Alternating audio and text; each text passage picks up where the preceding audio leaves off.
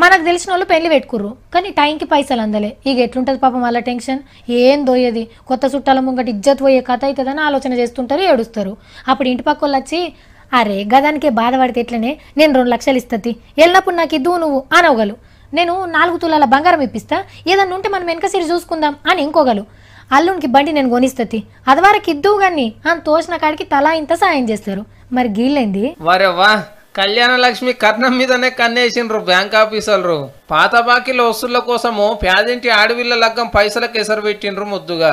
బ్యాంకులో లోన్ తీసుకుంటాం కదా, కళ్యాణ లక్ష్మి పైసలు రాగానే లోన్ పైసలు కటింగ్ చేసుకొని కడమై చేతిలో పెడుతున్నారు.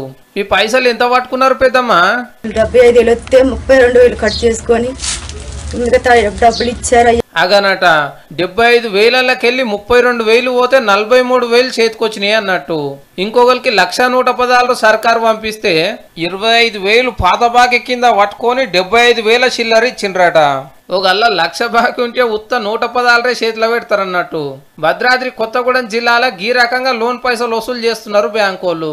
కానీ కళ్యాణ లక్ష్మి కట్నం పంపేదే ఆడవిళ్ళ పెళ్లికి ఇంత ఆసరైతందుకు. బట్టలకో బంగారానికో దేనికో ఒక దానికి అక్కరకొస్తాయని ఆశ.